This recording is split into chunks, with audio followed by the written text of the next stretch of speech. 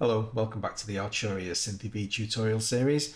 Today we're dealing with the modulations page, which has a lot of stuff in it, but having just dealt with the functions and joystick pages, a lot of it is actually replicated functionality, so we should be able to whistle through this quite quickly. Let's start with the parameters tab. We've got two separate tabs here that we need to deal with. Let's deal with parameters first. And you notice I'm not going to turn the modulations page actually on. What I'm going to do is press a note on the keyboard and then increase the oscillator 1 frequency offset.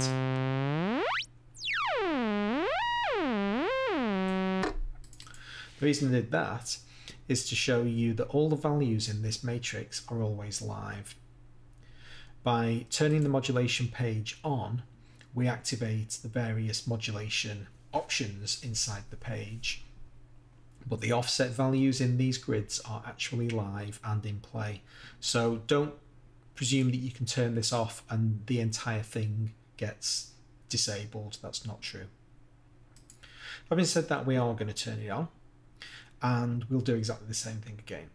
Offset is basically just a flat, arbitrary additional control voltage on top of whatever's going on at the time. So if I hold down C on the keyboard, with oscillator 1 frequency enabled, I'll just turn the volume down a little bit and increase the offset. It literally just arbitrarily raises the pitch. Because we've got control down to 1/1000th of a unit, we can right click and achieve very fine adjustments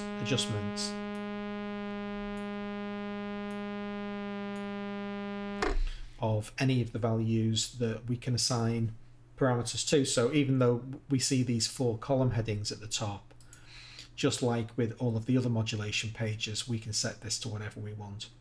So let's have a whiz down each of these rows, because basically we've got 4 different modulation destinations. Let's have a look at the various sources we've got available to us. Well, we've seen offset, that's just a pure arbitrary additional control voltage number. The next one down, however, says sequencer. And this isn't to be confused with the keyboard sequencer. It's nothing to do with that. I keep saying, you know, these additional pages, these advanced pages are additional functionality on top. Use a lot of the same terminology, but they're not the same.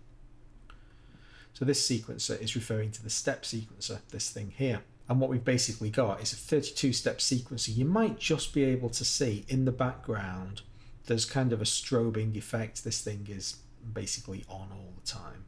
And it's currently free running. If I use the pencil tool to draw a shape, I'm just clicking and dragging, as simple as you like.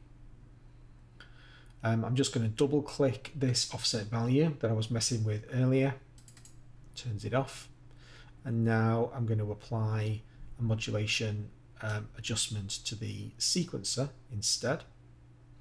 So now these bars are going to specify a control voltage amount that's really governed by this kind of master number that ultimately is going to be applied to oscillator 1's frequency.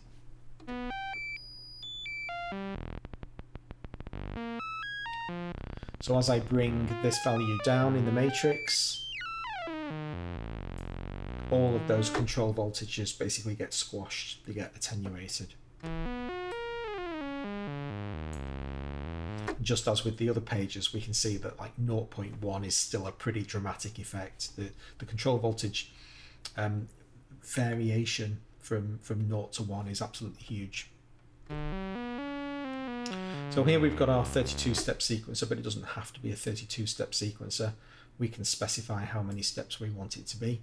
So now it's just a 16-step sequencer.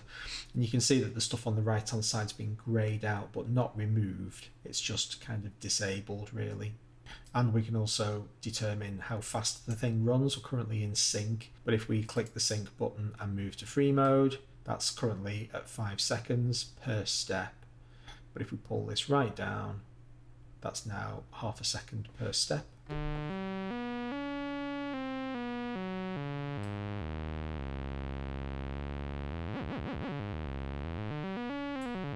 Then you can hear that really heavily quantized effect. It's like a sample and hold kind of effect.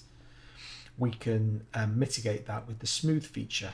So this will basically like do a little mini portamento between each of the control voltage values.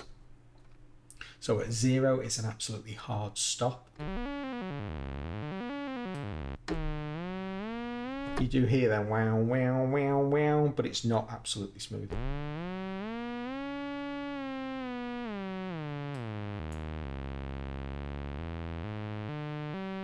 Then we've got direction controls. At the moment we're just in forwards. Probably don't need to explain this, it's pretty straightforward. That's forwards and backwards. And this is random. So we just literally start jumping all over the place.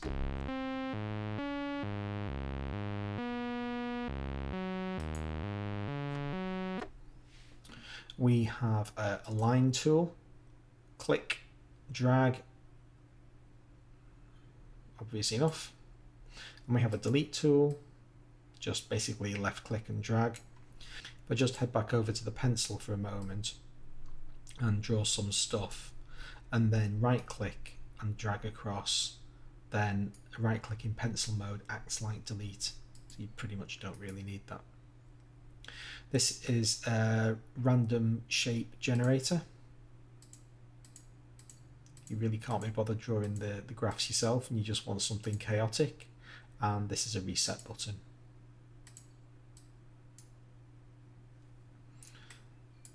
So really nothing fancy at all, just perfectly functional. But obviously from that point onwards, those sequence of values can be assigned to any one of 4 destinations. So if I currently assigned to the oscillator frequency, but we can also assign it to the filter at the same time. Really straightforward stuff. Our LFO is down here. Same kind of thing. I don't know why this naught is in there by default. That's just what you get with the you first come into this page. So if I set a little bit of oscillator 1 frequency, and we're currently in sine wave mode. Slow it down a bit. You see it's repeating at the moment, it's repeating infinitely. If I specify the once button, it'll do it exactly once.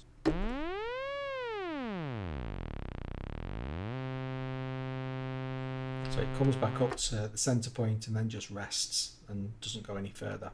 So we've got sine wave, triangle, I think we've got sawtooth, up and down, square wave, and random.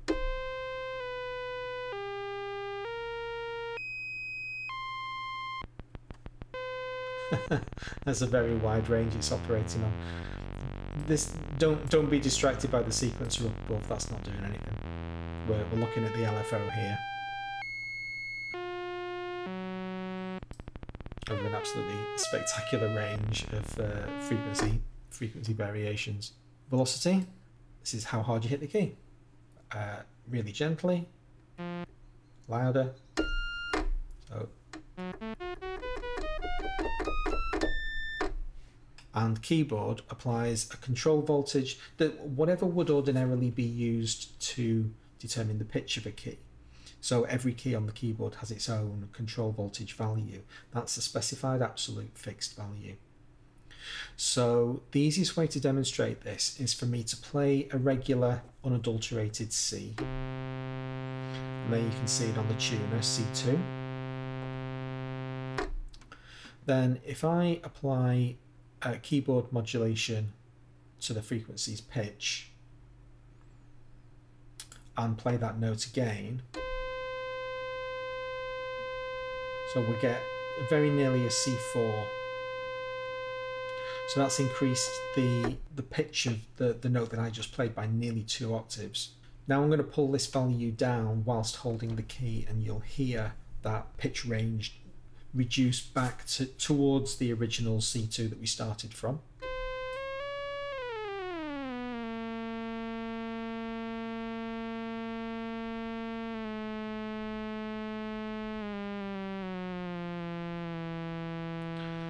So there we are at E2 now, so we're 4 semitones above the original noted pitch.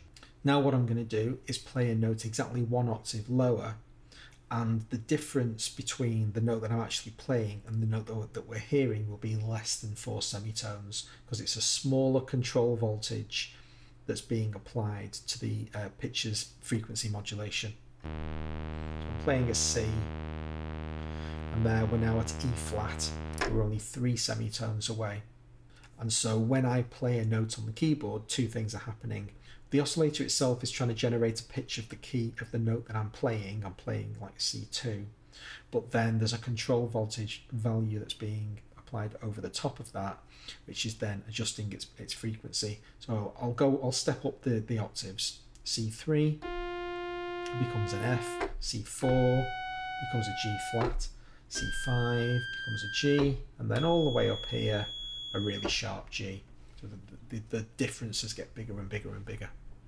After touch, press into the key.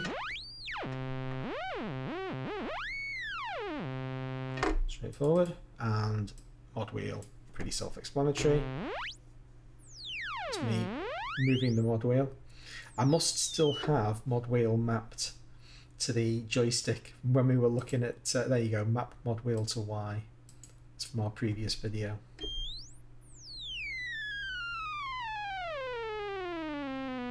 So that's all the different modulation effects from the parameters tab. Then when we head over to the groups tab, everything looks pretty much the same, except that now we're not dealing with modulation destinations, we're dealing with pin matrix offsets. And this is where we can group collections of pins together and apply modulation to them. What I'm going to do is draw a shape with my step sequencer. I'm going to assign the sequencer's output to group A, and then I'm going to specify which pins are going to be affected by group A. So in the pin matrix, group assign, click the little A button, and then select the keyboard's oscillator frequency. So this now means that this sequencer shape is going to apply control voltage modulation to the pitch. These pin offsets don't operate in the same insane ranges that the standard modulation parameters do. So this is actually a reasonably sensible stepped control. If I click on this output button, then in addition to controlling pitch, modulating pitch, I'm also modulating the volume at the output.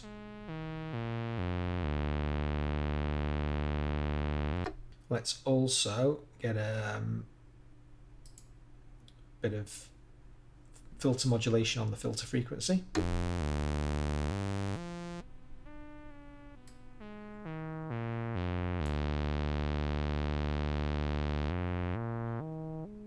So all these 3 pins have now been grouped together, and any modulation that's applied to this column in any of these values, let's stick a bit of LFO on as well.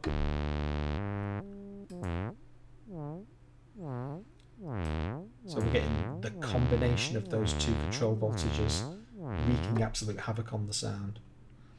We've also got a column multiplier down here. So because you can have individual values in each of the cells, but they're all tying back to group A, we can apply an overarching multiplier to the entire column. I'm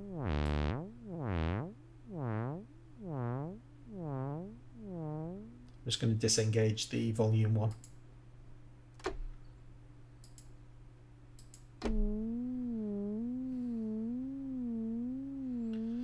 So we're still modulating the pitch and the filter, just by a smaller amount.